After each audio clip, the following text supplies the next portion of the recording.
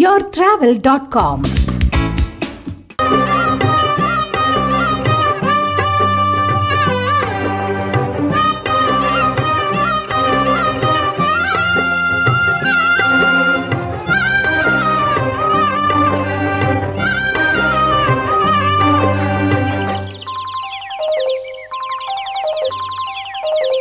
உங்களுக்கு தேவையான மெடிசின்ஸ் எல்லாம் நீங்க என்னென்ன எடுத்துக்கணும் அண்ட் உங்களோட சேஃப்டிக்காக வந்து நீங்க ஓவர் நைட் அங்கே தங்குறீங்கன்னா அந்த கிராமத்தில் வந்து அந்த அளவுக்கு ஃபெசிலிட்டிஸ் இருக்கா, உங்களோட பர்சனல் திங்ஸ் என்னென்ன எடுத்துட்டு போகணும் அப்படிங்கிறத பற்றி எக்ஸ்பர்ட் அட்வைஸ் செக்ஷனில் டாக்டர் விநாயகராஜன்ட்ட கேட்கலாம். பூலாம்பட்டி என்ற கிராமத்தில் வந்து ஒரு பெரிய ஒரு அகலமான நல்ல ஒரு ரிவரே இருக்குது, ஒரு ஆறு இருக்குது.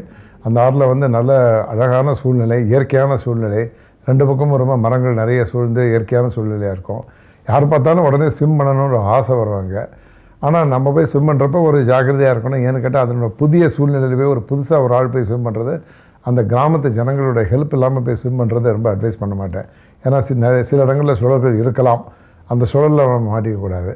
ஆனால் அந்த தண்ணி நிறைய போகிறப்போ அந்த ஜில்லுங்கிற தண்ணி மனசுக்கு ரொம்ப இதமாக இருக்கும், சூழ்நிலையே மனசுக்கு ரொம்ப இதமாக இருக்கும், நம்ம மனதை ரொம்ப வருடி விடுற மாதிரி இருக்கும். ஆனால் பார்த்திங்கனாக்கா எல்லா கிராமத்து ஜனங்கள்லாம் அதில் நீச்சல் அடித்து ஸ்விம் பண்ணி ரொம்ப ஜாலியாக விளையாடுவாங்க. பார்த்திங்கனாக்கா கிராமத்தில் இருக்கிற ஒரு வெரி குட் எக்ஸசைஸ்னு சொல்லுவாங்க. கிராமத்துக்காரங்களுக்கு இருக்க வெரி குட் எக்ஸசைஸ் அந்த ஸ்விம்மிங்.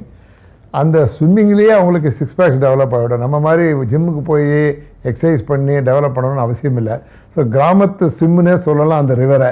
அந்த அளவுக்கு இது ரொம்ப நல்ல இயற்கையாகவும் மனசு குளுமையாகவும் இருக்குது. ஸோ நேர்களே, வண்டர்ஃபுல் பூலாம்பட்டியை நீங்கள் வந்து பார்த்தீங்க. And I'm sure you going to Google it up and எந்த இடத்துல இருக்குன்னு நீங்கள் பார்த்துட்டு two definitely plan a holiday over there. It's a wonderful holiday spot and உண்மையிலே அவே ஃப்ரம் த மேடனிங் க்ரௌடாக உங்களுக்கு இது இருக்கும். I'm sure you will definitely go and enjoy your time over there. Till we meet next week. அடுத்த வாரம் மீண்டும் சந்திக்கலாம். நன்றி, வணக்கம்.